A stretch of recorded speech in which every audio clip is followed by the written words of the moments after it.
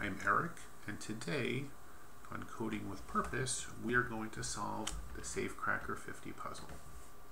So this puzzle consists of 5 dials. The inner 4 can rotate, and the goal is to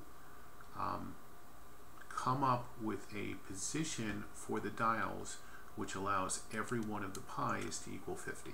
And there is only one solution to this problem. There's about 64,000 combinations. We're going to use Python for this, and we're going to basically take a brute force attack, and we're going to turn every dial until we have a solution. So join me. So the first thing we should consider is how we're going to represent this data in Python. So Python has a data structure known as a list, which is the most obvious candidate for this type of data. So each one of these rings has 16 values. Most of the rings have both inner and outer, and so we'll take care of that in our naming convention for the list. And the one thing we do need to consider is that some of these rings have blank entries. So if we hit one of these empty entries, we need to take the numerical value from below. So within the list, we need to account for these blank areas. So we could use almost anything. In this case, I'm just going to use a -1. So a -1 represents a blank entry, and any other entry should be a positive number representing what is actually on the ring. I'm also not going to assume any prior knowledge of Python. So if we bring up, this is PyCharm, one of the more popular IDEs for Python. We'll create a new project.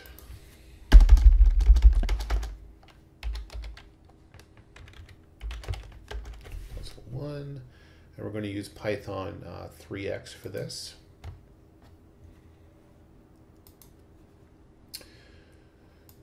So this will be a relatively simple project. We'll just do a single file.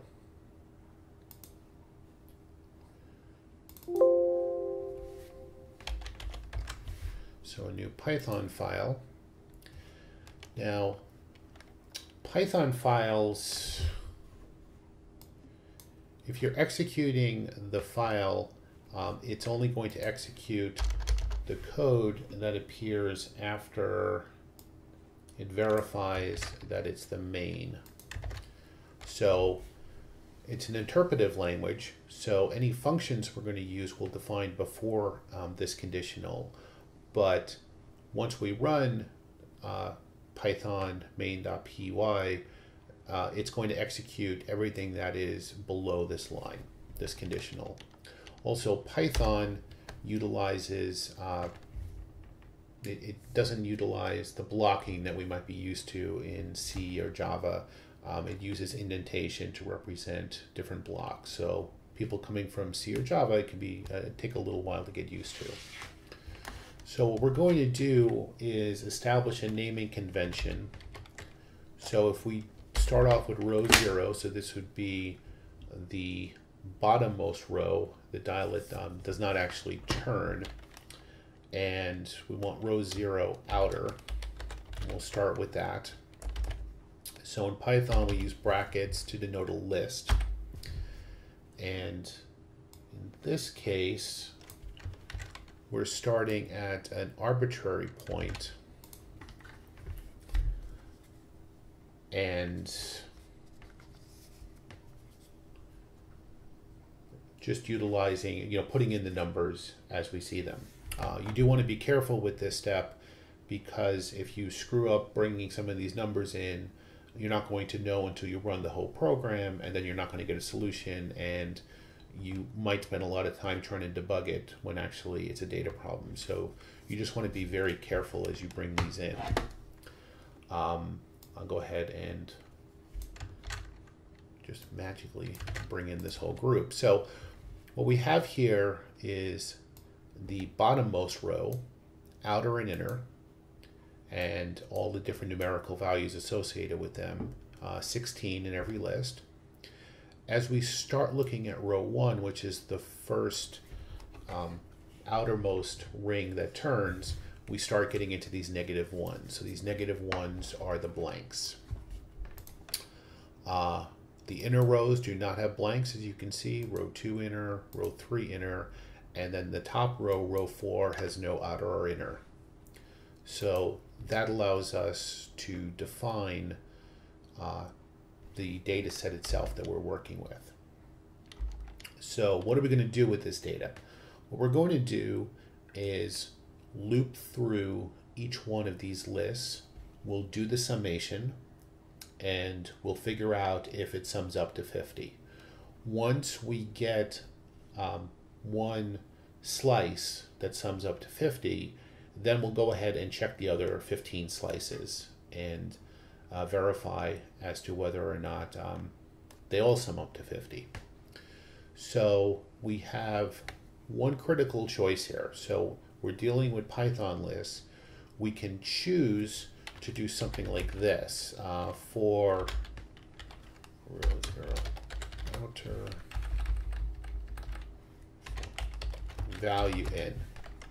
So this is a for loop convention that would allow us to go through the different values one at a time.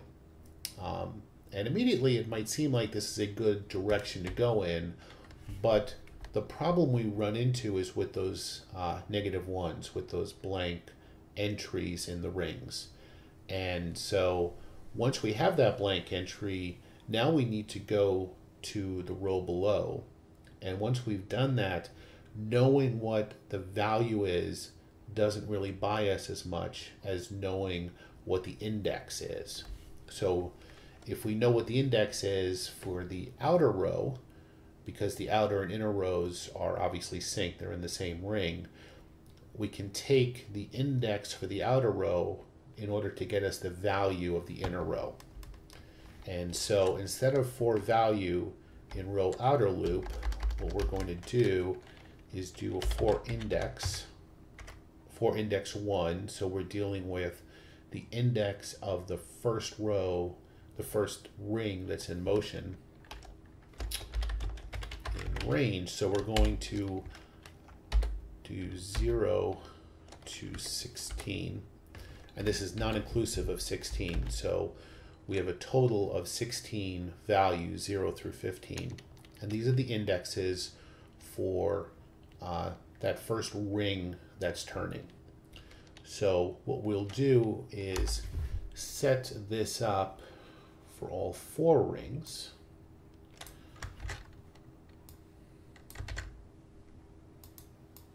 We'll also add a count so that this is the count of the number of solutions. So one question that we might find interesting, because we'll go through all of the different possible combinations, there might be more than one solution. So we'll use the count to denote whether or not there's more than one solution. But what's going on here is we are creating a nested loop of all 56,000 combinations, 16 to the power of 4. So we have the 4 different indexes representing the 4 rings as they turn.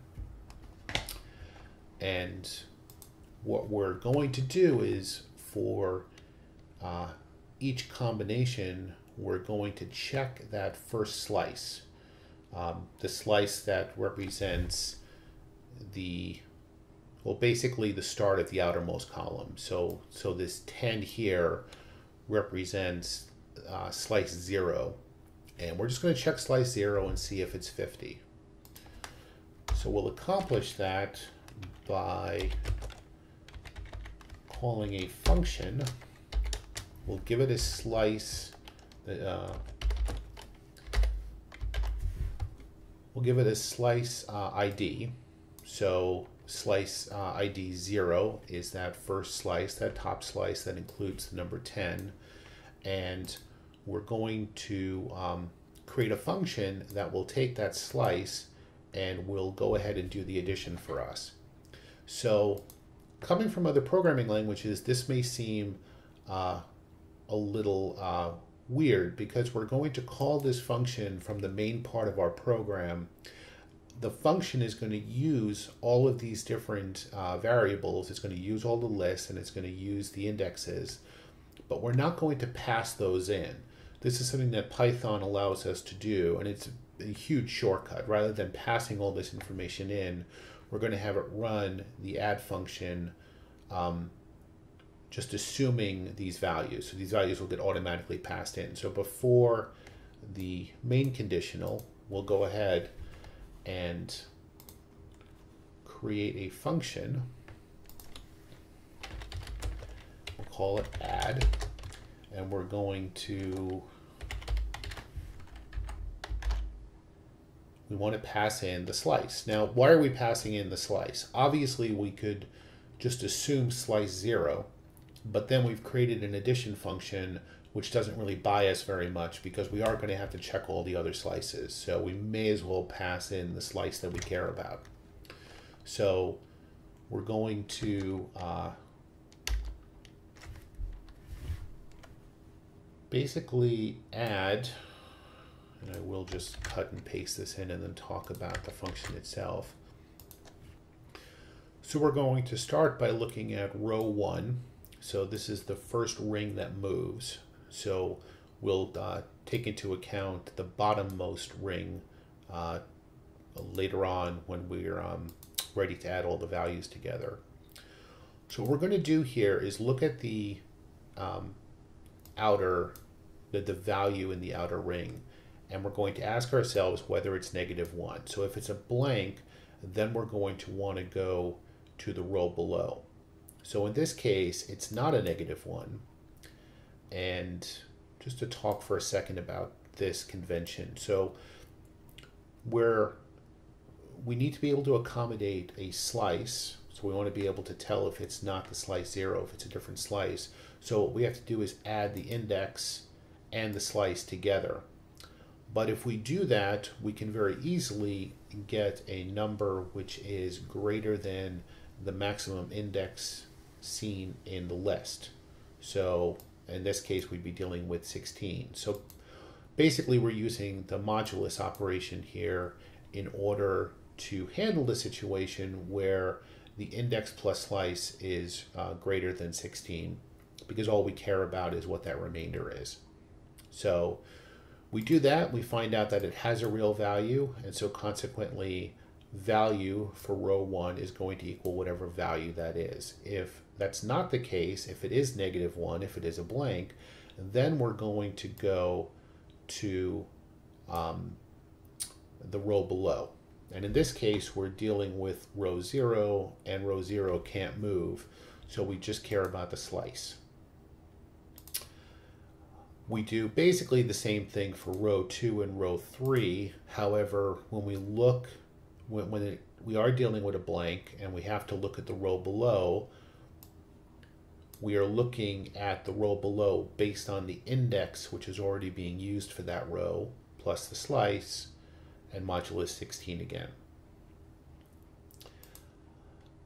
Row 4, as you might recall, only has one row and potentially does have blanks. 8 of them are blanks, and so we handle that by looking at row 3 in the case of blank values. Now we have the 4 values for the 4 rows that are in motion, and we add those together with the value of row 0 of the slice. So this function gives us the summation for one particular slice. And so consequently, this function, this particular conditional, will now work. So if it does equal to 50, what should we do next?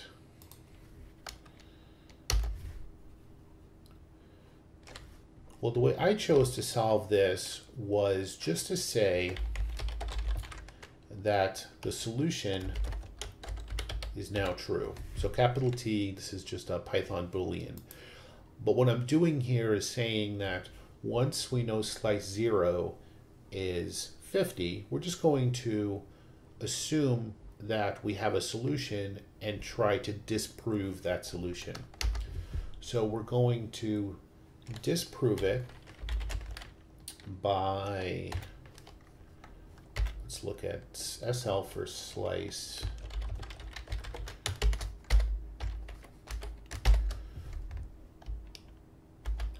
So what we're going to do is now look through all of the different slices, and in fact we've already verified 0, so we're going to look at the next 15 slices. And so if and slice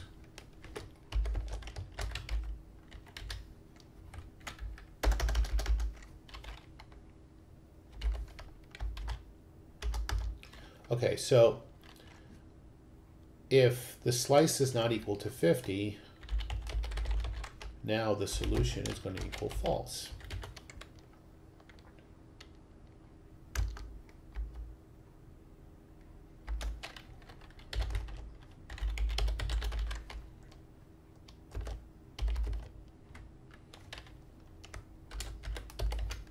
Okay, so if the solution at this point, after we've looked at those other 15 slices, if the solution still equals true, then here we have the actual solution.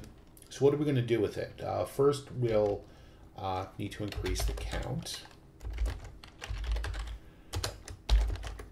to show that we have a real solution. And now we have to think about how to print this, or how to show it.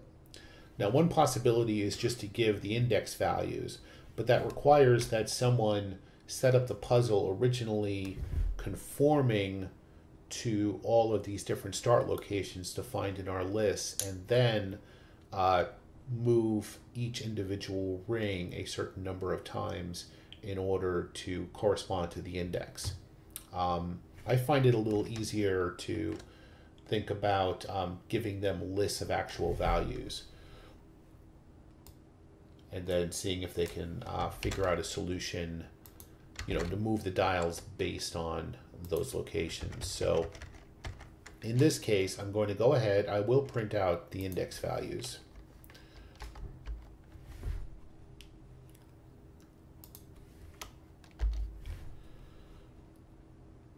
And then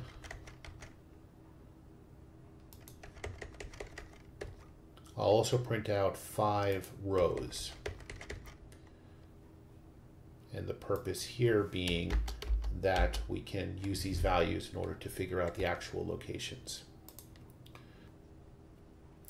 So in order to run this in PyCharm, we need to set up a configuration for it. So it's going to be Python. The script will be main.py. I'll go ahead and call it main. We're not passing in any parameters, and so that should be it. So now we have main. We could debug it here, but let's go ahead and just give it a shot.